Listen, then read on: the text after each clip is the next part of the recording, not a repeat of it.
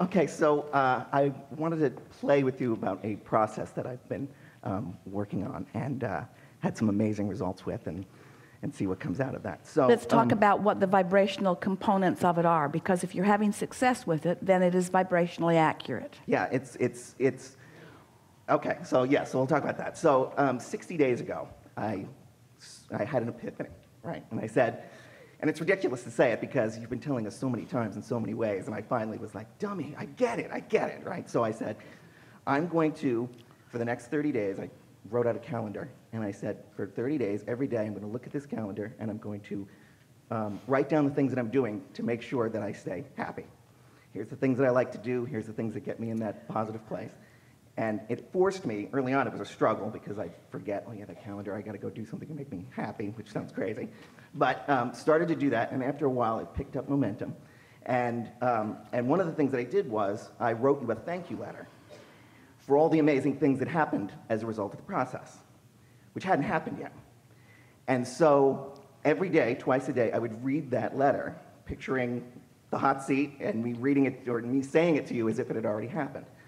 And I won't read the whole letter here, but some of the things that So let's just talk about the vibrationally accurate components so far. Okay. So by writing the letter now about something that hadn't manifested as if it already had manifested, you blurred the lines of present and future and focused upon the vibration, which caused you to offer a vibration that was not split. And when a vibration isn't split and you focus upon it in a steady way, manifestations come to the vibration. Doesn't matter. Everything is now. So whether you're thinking about the past or the present or the future, you're doing it all right now. Right.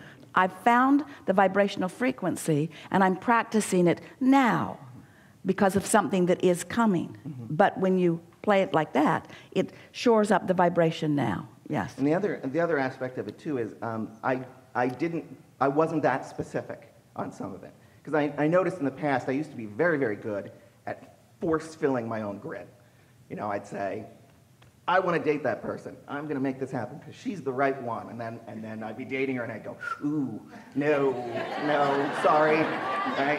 But I was very good at that. I could pick jobs. I'm going to get that job and it's going to be awesome. And I would get it and I would be miserable. So this, I talked about, I was less specific. And I said, okay, so one of the things is I've always wanted to be in business with my best friend. And we're going to finally figure out something that's going to be in a fun field that I maybe have no business in, but we're gonna make that happen finally, and I'm gonna finally find the love of my life. And I wrote down all the attributes of this woman, and I found that in reading it, by the time in reading this letter to myself, pretending it had all already happened, I was in love with her, right? I didn't even know her, but the list was exhaustive, and it's like, this is the most amazing woman on the planet. And I wrote about how, and I'm going to lose 15 pounds, and I'm going to eat whatever I want, and I'm going to not exercise, and it's going to be fantastic. So I'm reading this miracle thing, and so over the 30 days, or 60 now, I didn't lose 15 pounds, I lost 17 pounds. Thank you, not changing anything. My best friend calls me out of the blue and says, I've got this amazing idea for a business, we're going to be partners, I have no business being in this field whatsoever, but it's the field I want to be in, and he said we're 50-50 partners, and we're getting all kinds of feedback on this is going to be this amazing thing. I'm going to be quitting my boring job soon and doing that full time. And then out of nowhere, a woman who I have carried a torch for 10 years, who we've been very, very good friends, all of a sudden one day says to me, I don't know why I'm saying this, but I can't not anymore. I am in love with you. And she is amazing, like amazing, and she's everything that's on the list. She was all of those things, and I'm sitting there and I keep looking at her going, really, me? And she's saying the same thing to me. I can't believe it. So I don't want to talk her out of it, but so everything that I put in here to thank you for, I'm here now to say thank you from the bottom of my heart. So let's talk about the components of this. It's very clear what he's been doing. Did you hear a few dozen words that you kind of wished he wasn't saying? Like dummy, and the list was exhaustive. And can you feel how those words that usually we all cringe at didn't matter, because the universe isn't hearing his words. He doesn't mean any of those things with those words. He's using those words to entertain the rest of us. And that the vibrational frequency of his being is one of, he practiced himself into the momentum of expecting what he wanted through writing the list of what he wants and speaking of it as if it is already done. Yeah. Genius. That was the one half of it, and the other half was, so when I was doing those things to make myself happy, I wasn't doing it saying, okay, now I'm going to pet my cat because somewhere the love of my life is coming, right? And I wasn't doing it to try to make it happen. I was saying, I got that in the letter. I'm already going to be thanking Abraham and Esther and everybody. I get it. She's going to come out of nowhere. So right now, I'm just going to have fun petting the cat or doing whatever was on my list of fun things to do. Well, hear what you're saying. This is an important thing, because what he's saying is, he gets it that there's step 1, ask for what you want. Step 2, the universe has already lined it up. And step 3, getting in the place of allowing what you want. But the important thing about the reason that you might want to pet your cat is, in petting your cat, you're doing the step 3 thing. You can't do step 1 and step 3 at the same time.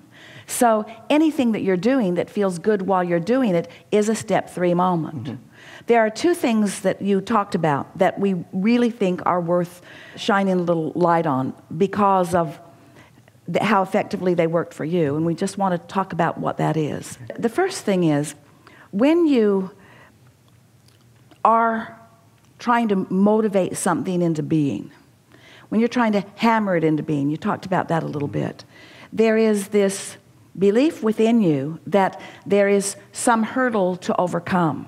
And so when you talked about wanting to hammer the grid into place, when you take an easy approach about things, then you're more likely to be inspired.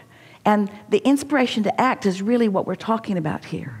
So by practicing the thoughts that feel good about the things that you really care about, you practice the vibration until you are chronically in this place of allowing what you want.